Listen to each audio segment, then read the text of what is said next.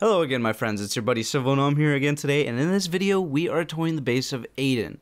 So he messaged us wanting us to come here, check out his base. This is in creative, it's not in survival, but still, it looks amazing. So we're gonna get right into this. Omm's gonna start us off. Alright, yeah, so pretty much this base is scale. It is super, super big. So we started walking through the double gates. Here we have a nice little rock path. He told me he got the inspiration to build this base from Riverton from Skyrim. And you can definitely see it, especially with the big waterway he has in the middle.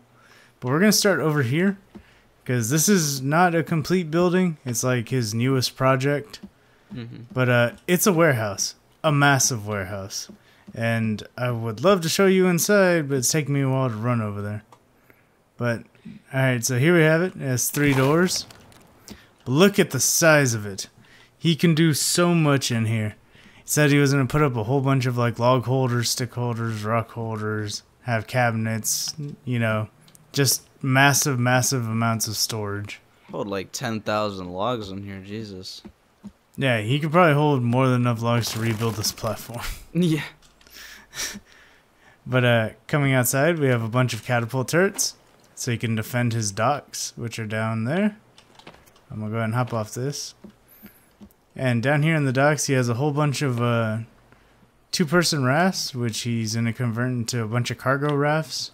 So you can put log holders, stick holders, you know, all that jazz. He also has a houseboat that's furnished, so he can sleep out here if he needs to be working out on the docks. Other than that, oh god, I fell off.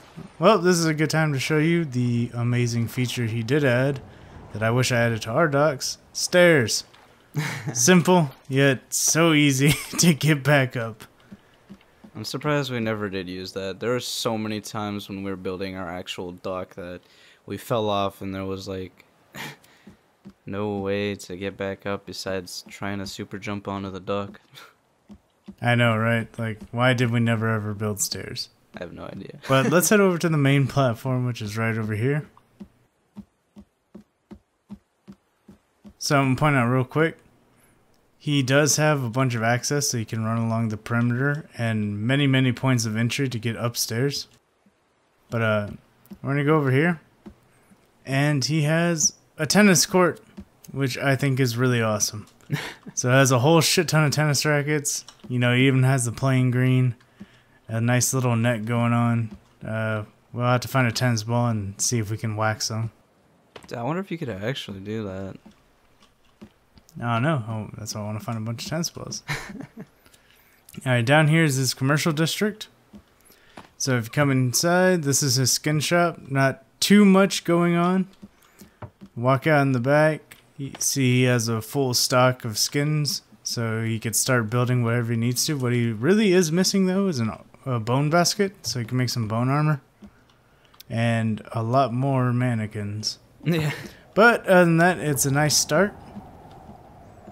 Next building over is his tavern. He has a nice double door system going on, along with a covered patio and seating outside. It's got super warm lighting. Yeah, that's a lot of skull lanterns going on. You're facing the wrong way. Apparently, I do not know you how to use the bar. Yep, spend too much time here. Too bad they don't have any bar stools. Right? That's what we need in this game. We need a lot more decorative items. Yes. But anyway, if you come around back, you have some sodas, some booze, some candies. Also, a really nifty little hand washing station. That makes for like a legit sink. Yeah, it does. The legs didn't pop up down the bottom. Well, if you put like a rock wall right there, it'd look incredible. Yeah, definitely. And he also has a gun around back just in case. But let's head over next door. That's his armory. So pop up in here. He's got that whole cage cell thing going on that we had in our bunny fertility clinic. Along with a couple targets. So you can try out your new items. Damn, this place is stocked to the brim. Yep, and you head to the back, and this is where he keeps all the storage. So you purchase what you need at the counter, and the employee comes back here, grabs it, gives it to you. They have low stock on arrows. Yeah, they do. Anyway, let's head up to the residential district. So here is the residential district. This is like where the middle class folks will live. All of these houses on this floor are furnished exactly the same way.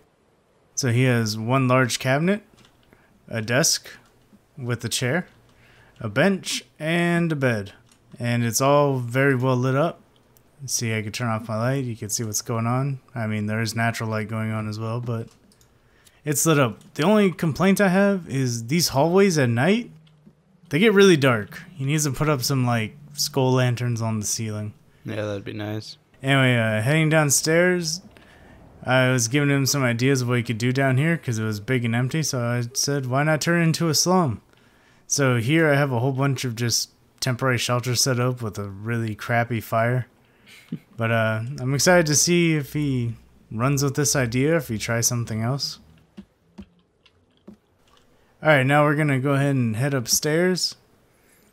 So this is his recently added addition. He said he's going to make it essentially a really big garden up here. And he's going to plant a whole bunch of blueberry bushes. So pretty much rain falls in these collectors. In theory, they fall onto the plants. Everything stays watered, happy, and alive. So prior to getting on, I was telling Sivo that there's a really sketchy bedroom. So you want to go ahead and run in there, buddy? Just head to the bed. Oh, there's already someone in here. Oh. Hi, Aidan.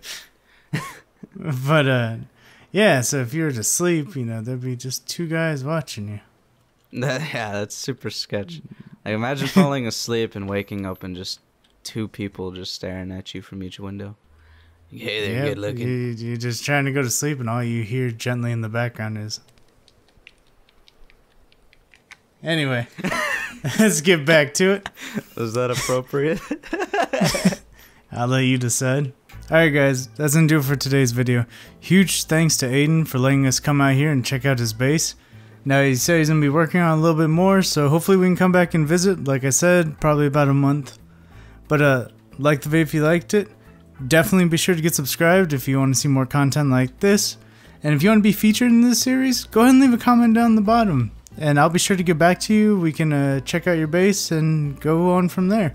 But we're going to get out of here because we're just wrecking this poor kid's nice tennis court. See y'all next time.